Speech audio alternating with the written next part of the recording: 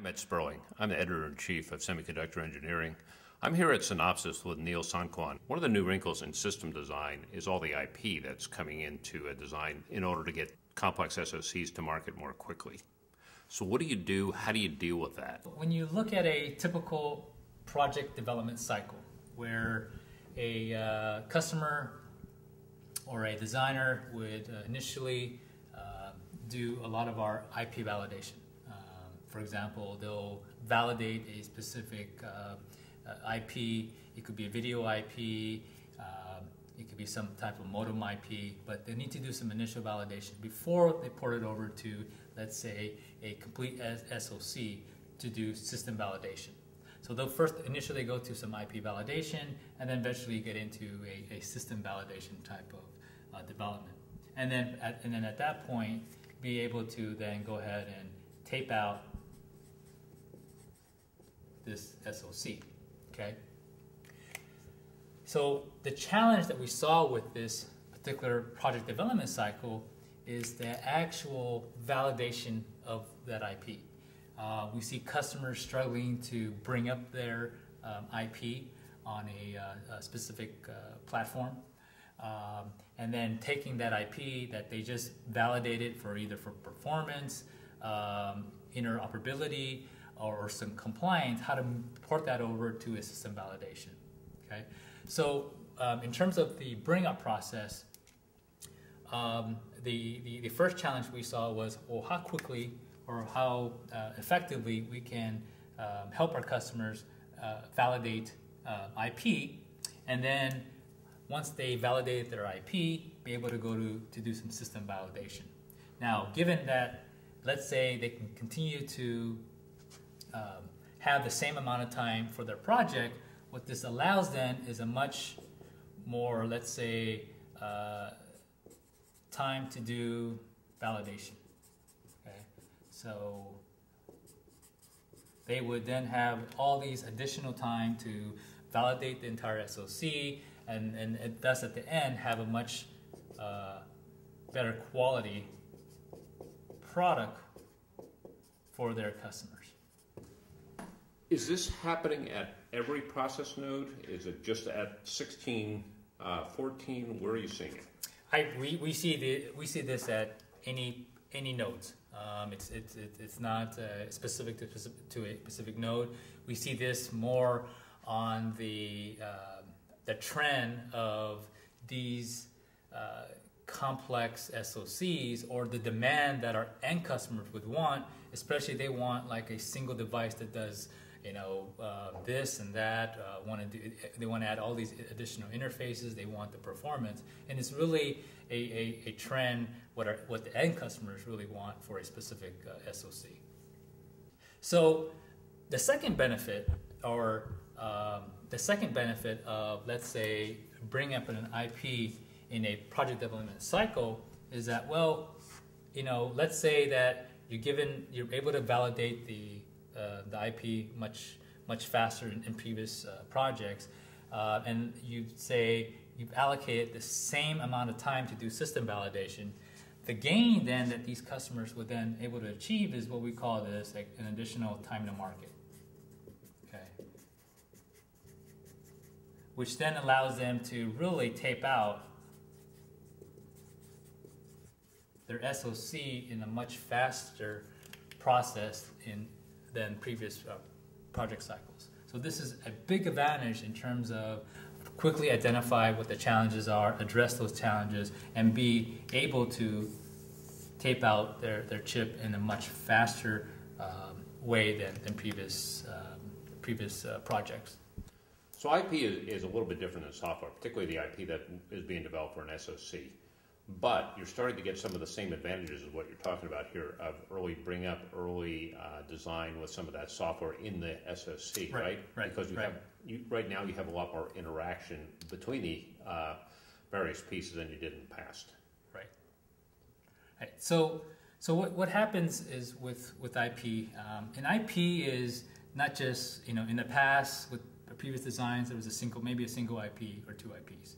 But we see now in these complex SoCs, we see multiple IPs, either internally developed or third-party IPs.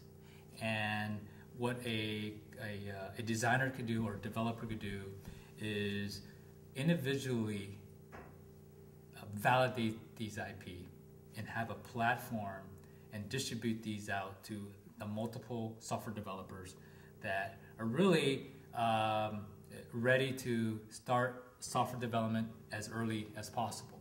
Because what other gain that I didn't mention in this particular product development cycle is if a lot of the software development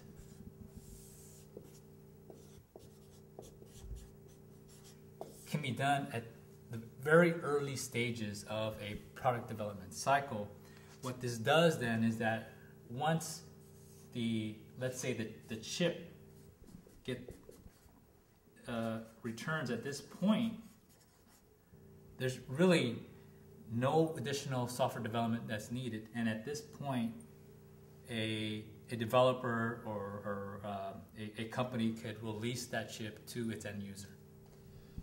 How much of this takes into account the interaction of the IP to other IP and what's around it that you didn't have in the past? So what happens is once you are developing IP or on an IP level as opposed to a complete SoC, is that you can validate multiple IPs. Multiple IPs individually. Let's say these are your individual IPs that you are validating. Okay, each IP can be placed onto an FPGA-based platform. Okay, validated with performance, interact with real-world IOs. Let's say streaming IOs here, streaming IOs here. Okay.